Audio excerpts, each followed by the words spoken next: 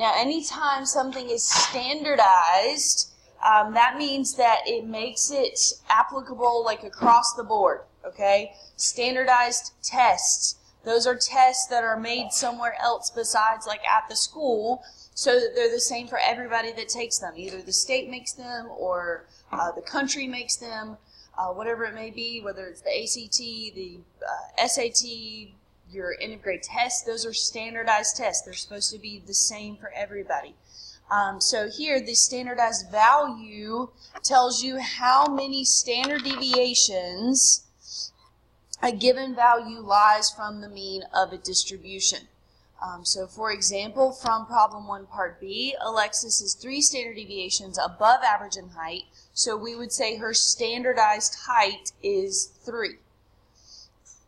In part C, Marvin was 2.1 standard deviations below average, so his standardized height is negative 2.1.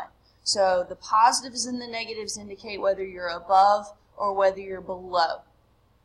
So a little formula here.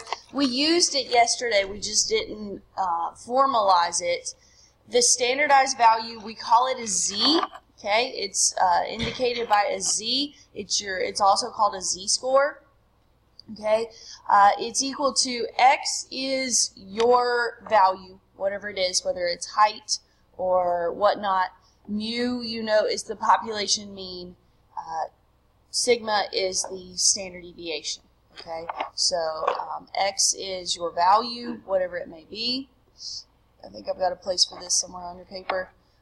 Mu is the population mean, and sigma here is your population standard deviation. Okay? So standardized value, you need to know that. Okay, your value minus the mean divided by the standard deviations, that gives you your standardized value or how many standard deviations you are away from the mean. It's not always going to be a whole number as we saw yesterday.